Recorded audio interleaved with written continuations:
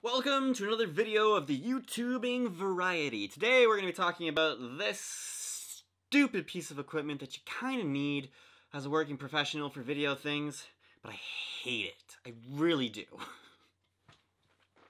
Alright, so if you don't know, this is the Ronin-S, the DJI Ronin-S. It is a gimbal stabilizer thing used for video to make sure that you're stable and that you're not super shaky and jittery with your footage.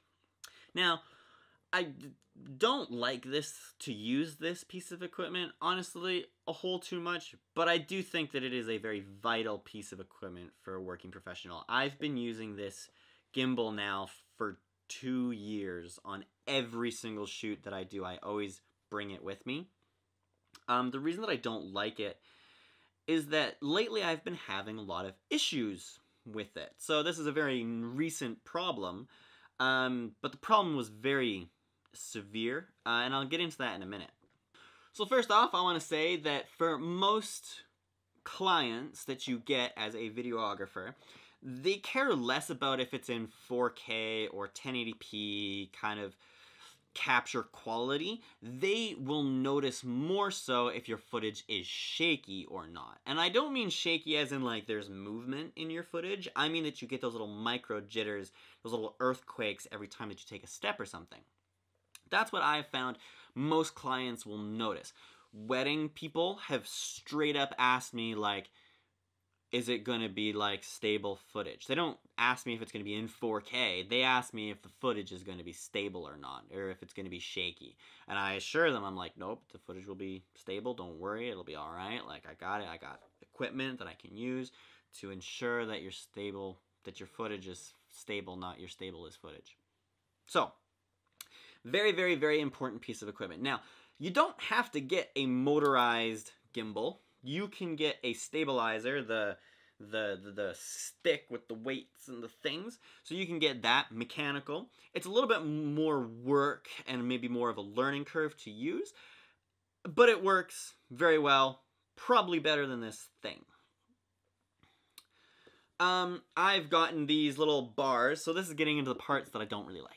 So I've gotten these handlebars from DJI to hold because I find that this is a lot more comfortable and I can maintain this position a lot longer than I can this position. I find that when I'm holding the gimbal like this, I'm relying a lot more on one hand or the other, typically my right arm because it's a little bit stronger than my left and it's on the top.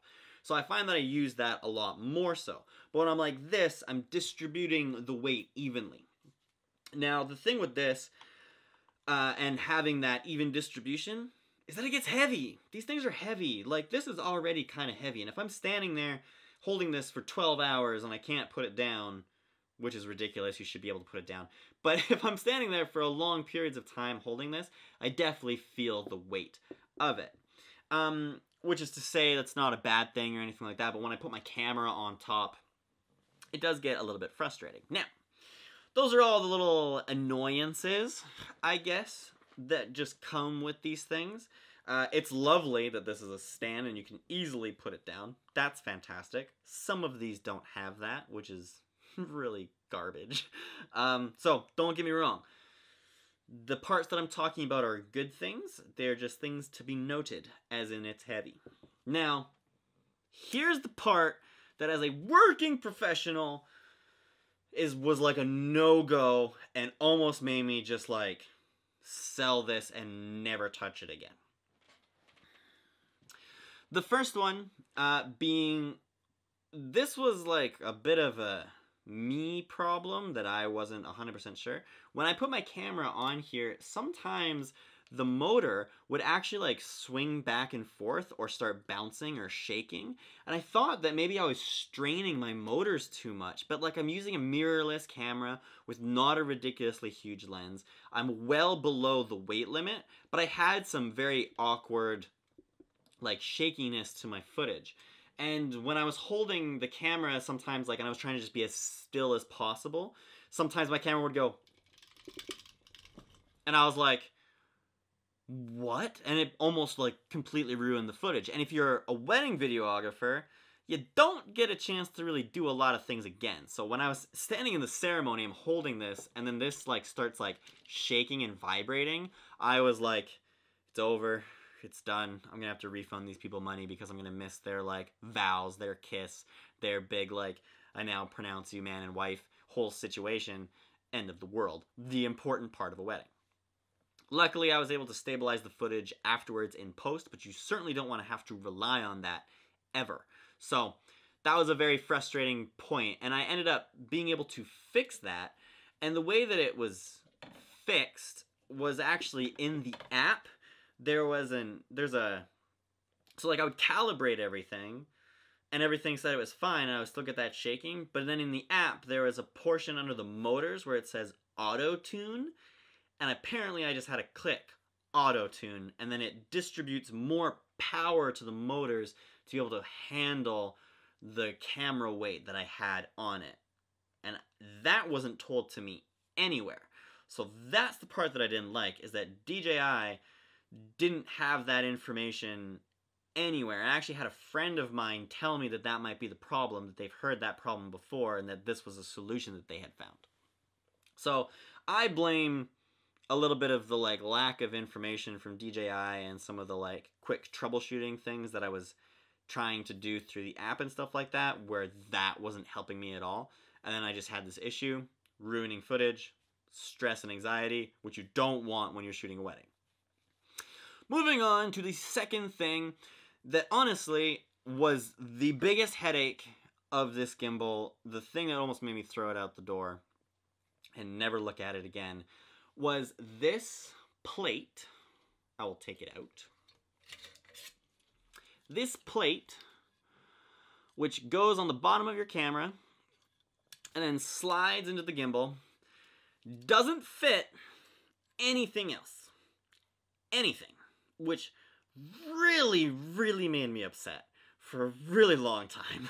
So, working on set and stuff like that, sometimes you want to go like, oh, handheld gimbal stabilizer shot to a tripod shot to maybe just like holding in your hand to like a shoulder rig or something like that. You want to be able to seamlessly switch your camera between multiple things. Or for example, if you're shooting a wedding, you want to be able to go like, oh, I want to go from this to a tripod and just have the tripod sitting there, or a monopod or something like that, like so that you're not holding this throughout the entire ceremony. You want to be able to easily switch those things. So I bought a monopod. Great monopod, works super well, but the plate is smaller than this, and that was a little bit of a mistake on my part. Not that big of a deal. I was aware that I was doing that, and that I would have to unscrew this plate and then re-screw it on the monopod every time that I wanted to use it. That was a sacrifice that I kind of made, and I was like, oh, I'll buy a different like head mount thing for it later. So then when I went to do that, I went to buy a tripod, a video tripod, and I bought one that was the same size as this, so that I could easily take my camera out of the gimbal, stick it in a tripod, Bob's your uncle, moving on.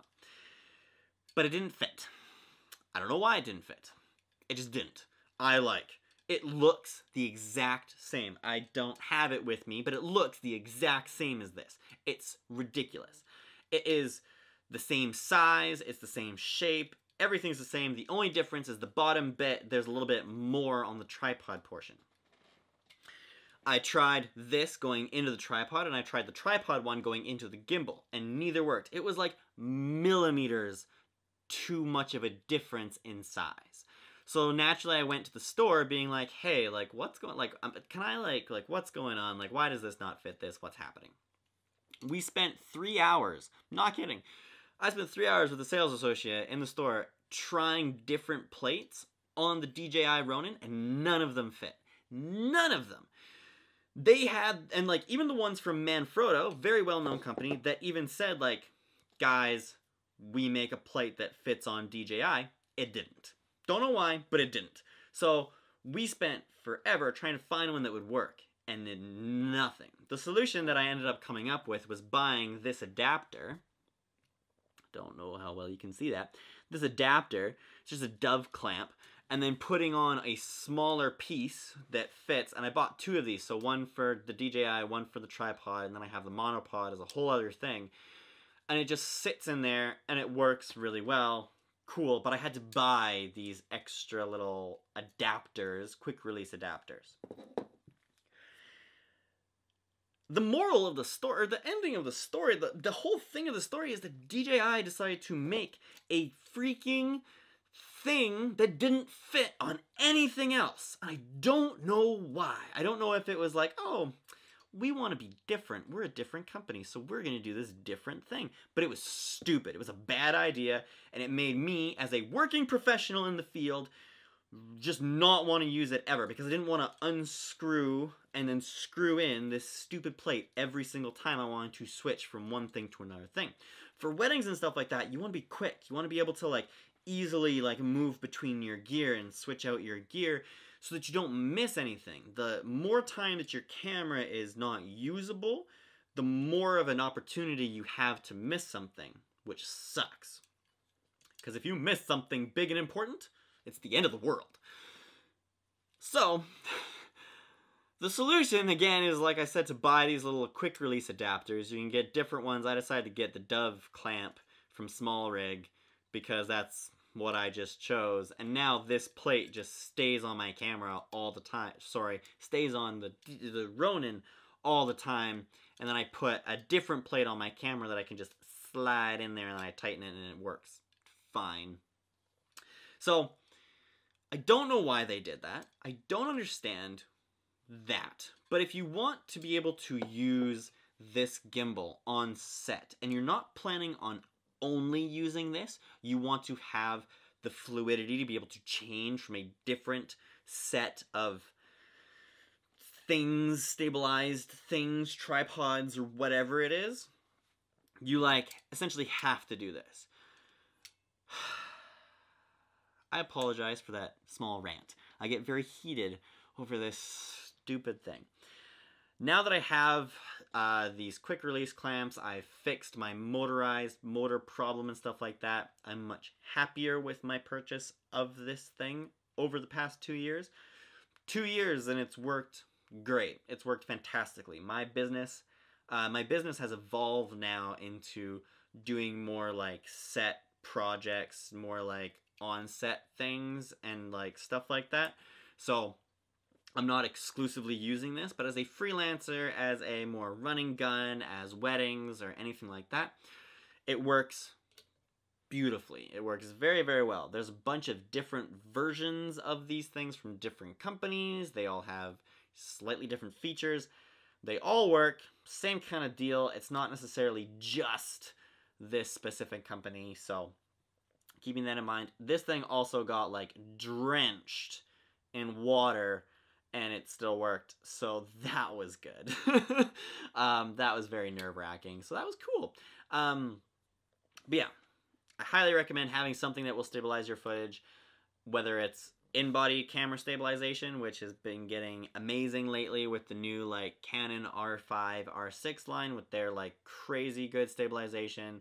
I know that like Lumix cameras, Panasonic cameras have really good stabilization. Even the Sony cameras now have been like upping their stabilization game in camera. So these things have gone a little bit to the wayside where it's maybe not super necessary. And what I will say as my final little thing is make sure that you can shoot handheld just as well as you can shoot with these things.